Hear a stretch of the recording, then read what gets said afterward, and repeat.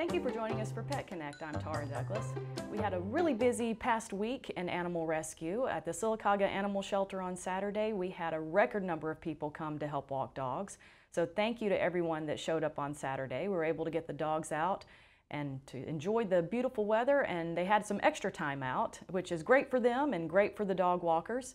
But also it helps us with the rescues that we work with in other states, because we'll have lots of pictures, lots of information about the dogs, and lots of videos, and you can't imagine how much that helps for us to find homes for those dogs.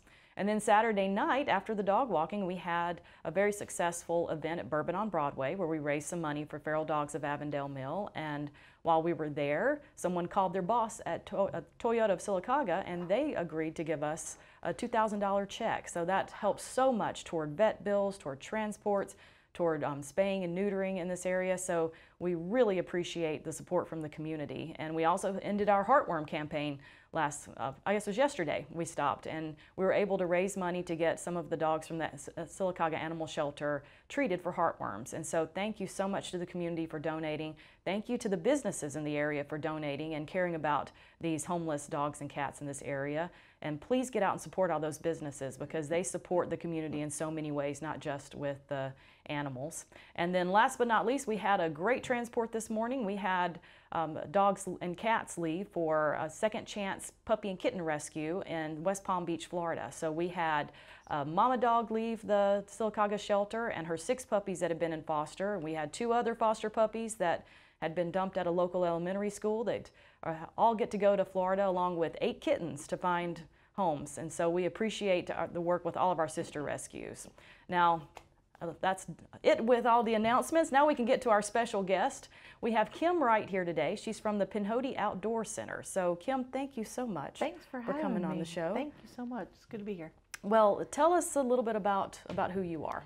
I'm Kim Wright. My husband and I, Nathan and I live here in Sylacauga. Love to be involved in community activities, but we fell in love with the Pinhoti Trail, and Sylacauga is now home. So tell us more about we'll talk about your dogs in just a second. Sure. But the Pinhoti Trail itself, what made you fall in love with that? It's just a gorgeous footpath. There's waterways, there's views. You can see, from one of the ridge lines, you can see downtown Sylacauga lit up at night. It's just absolutely a stunning trail. And it is really a great opportunity for people to come into our city and visit our city. So for those people who don't know what the Pinhoti is, where does it start? Where does it go? The Pinhoti Trail is a 350-mile trail that starts in Weguffka at Flag Mountain, and it goes all the way to North Georgia, Ellijay, Georgia, Dyer Gap. And it spans basically 176 miles through state of Alabama. So it's Alabama's premier long distance trail. Okay. And then does the Pinhoti, it links with the Appalachian Trail? It can, yeah. You can connect it from you take the Benton MacKaye Trail 72 miles to the Appalachian Trail. So you can hike from here all the way to Baxter State Park in Maine. Wow, because we were discussing yesterday, you have a hiker, you have several hikers that come and hike from here all the way to Maine. Yes, and we've got a few coming through that started down in Key West, Florida, and they'll be hiking all the way to Newfoundland, Canada from Key West. Okay. And that includes the Pinhoti Trail, so that's very cool. So where do most of your hikers come from? Wow, we've got hikers from Ohio right now in the hostel. We have several from, we've had some California, Nevada, Arizona. We've had a couple from Ireland come over. So really all over the world, you find people that have a less distance or less amount of time that want to hike a long distance trail, then the Pinhoti's a perfect fit for that. That's great. Yeah. So what kind of services do you provide for these hikers that We come have a in? full service hostel. We provide shuttles. We provide beds for people who are hiking through that want to just a bed for a night, a shower, laundry. And we have a kitchenette where they can cook some food if they want to, but we prefer to bring them into town. We brought in 3 hikers last night to the Mexican restaurant to eat dinner. And then we also do full service planning. So we'll plan your hike from start to finish for you, connect you with trail angels all the way up. Now what are trail angels? What do they do? Trail angels are people who provide services to hikers, usually by donation or at no cost, but it's they'll either leave food for hikers on the trail, like just snacks, just surprises for hikers, also provide rides to towns, and just basically serving hikers. Any way you can serve a hiker, that's pretty much what a trail angel does. And you were saying yesterday that you do, and you just mentioned transports, so you can meet these hikers at different spots on the trail. Right, we do that. We shuttle from the airports, Birmingham, Atlanta, Montgomery airports, bus station, train station, but our goal is to just get them on trail. Okay. So if they want to do just a section, we'll park their car at one end and we'll shuttle them to the beginning of the trail section so they can go hike to their car. Oh, wow, so you pick people up at the airport to hike. They don't even have to figure out how to get to the trailhead. No, you do that for them. Take them straight to the trailhead. Now, where is the hostel? It is on 280, about 1.2 miles basically east of County Road 150. Okay. Going towards Auburn. And that's the outdoor center? It is the outdoor center, Pinhoti Outdoor Center. Okay. Yep. And then at the outdoor center, what else do you have besides the accommodations for people to stay there? You have We do have a small store. We Okay. do carry just some Pinhoti t-shirts, hats, that sort of thing. A little bit of resupply, but what we really like to do is just bring the hikers into town, let them support our local businesses, bring them in for Bluebell ice cream through the week. They come into Sylacauga Chamber to get their registration. So it's just a great way for us to support the local economy, but also Absolutely. to serve the hikers. Because that certainly puts Sylacauga on the map. It does. With the trailhead being right here Yep. close by. And Sylacauga is officially a Pinhoti Trail town. There's 4 along the Pinhoti, Okay. and those are just trail towns that have been noted to serve hikers well. Now, you've also mentioned classes to me. You have one coming up, and I know that it's almost full, so we're not Right. advertising this class is Yep. available, but what type of classes do you? Well, our class coming up is Backpacking 101. It's a 2-weekend course. So you've got the first weekend is just backpacking lessons. It's teaching you how to pack a pack, how to light fires, how to prepare camp food, really the basics of if you want to overnight camp. Then the second weekend of that session is an actual overnight camping trip that you plan yourself. Okay. So it's a lot of fun. We do have a couple slots left, but we do that annually, and then we'll offer some guided-ish hikes where we pick a section for people who have not been on the trail and they want to get out. We'll say, let's go do this section this weekend, and we'll take you out there. That's great. So it's a lot of fun. When is your next class? Well, we usually do them in the spring. Okay. And then we've got the Pinhoti Fest coming up in September. Okay. And that's our big annual trail kickoff. Our season goes from October 1st to mid-May, and that's just when it's best hiking for Alabama. And it's a great opportunity because a lot of the other trails close down in the wintertime. Well, we're a full-service trail through the winter. And you look like you had a lot of people at the Pinhoti Fest.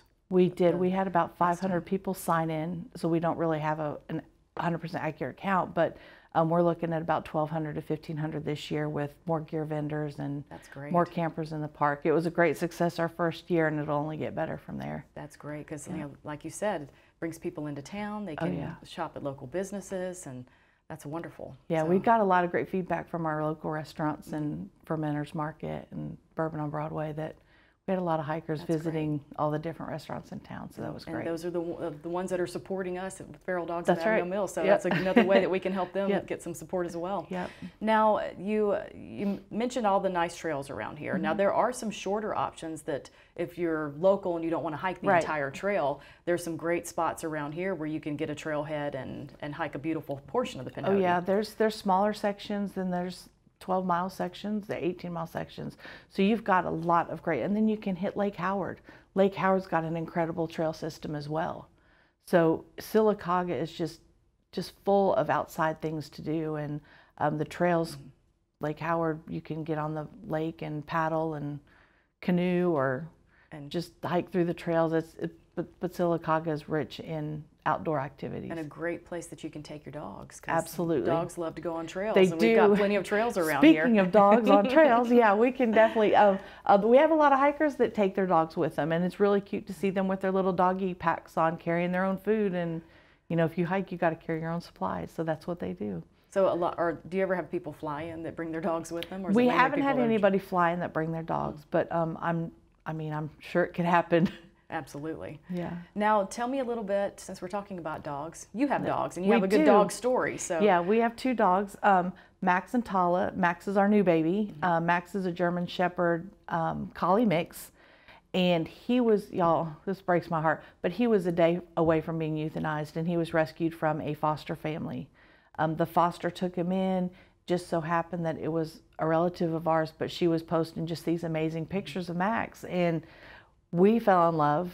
We have another high energy breed dog. Tala is a healer Malinois mix, and she needed some friends. She needed some company to keep her active, and we just fell in love with Max in North Carolina and decided that it was going to be a good fit for us. So we took Tala to North Carolina. We let them meet. We made sure that they were a good fit, and we brought Max home. So we've had Max for about 3 weeks now, and it's just been so much fun. That's a great story. And you know, I was talking to you before we came in here.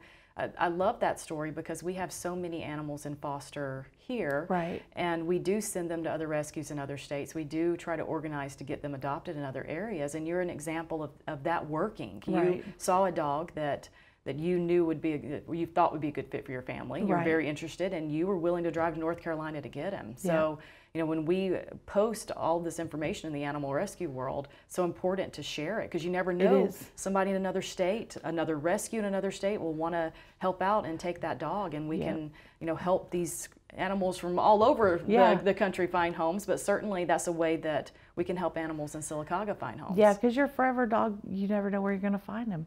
Absolutely. You know, and it's important to, and I'm a big proponent of taking from a foster or a shelter than going out to a breeder, just because those dogs need love. You know, they were loved once by somebody, and they need that again. So. Absolutely. Yeah, that's a good story. I'm so glad you found another dog to join your family. Oh, they're fun to watch. They're so fun to watch. She was showing me pictures or a video before she came in of all them running in circles around the office at the. So it's, we're gonna have to get new carpet soon, I'm sure, because they're gonna wear. They're gonna wear a hole. But it was good. They were tired. It's good to have that. You see that energy, the connection between them, and we knew that they would be a good fit because they're both high energy dogs. And that was great that you could drive your dog up there to meet and know that it was going to be a good fit. And they're great both of them are great on trail. So of course, they have to. They have to be they're trail your dogs. They have to be trail dogs. You can't have anything but a trail dog. No, we couldn't take a little basset hound out on the trail so much, but they're great. Well, we really appreciate you coming on and talking about the Pinhoti Outdoor Center and the Pinhoti Trail, and thank you for everything that you do to bring people into the community and bring business into Sylacauga, and we wish you the best with that and the dogs. Thank you. We're excited about all of it. Now, speaking of fosters, I neglected to mention our pet of the week. I got rolling there with all of the announcements that we had. This is Kimberly. Now, Kimberly was able to go to a foster. Her story is that her litter was dumped on the side of the road locally, and one of our foster families found the litter, took them in, and most of her litter mates have gone to rescues in other states, but she was very timid. So she's been doing a great job walking. She's a little over a year old. She's a wonderful, healthy dog. But one of our dog walkers fell in love with her and said, you know what, I want to foster her. I want to take her for a couple of weeks to see if I can help her come out of her shell some more.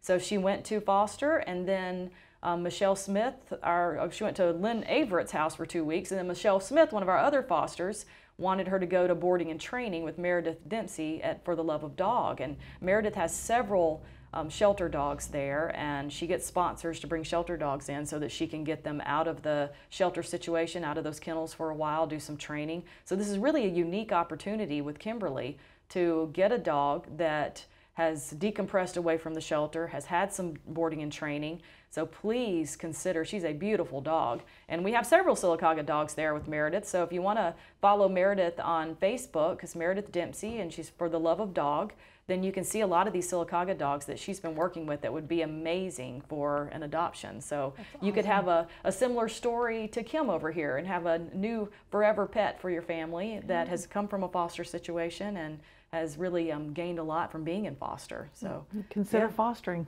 Absolutely, because we always need fosters with the Feral Dogs of Avondale Mill.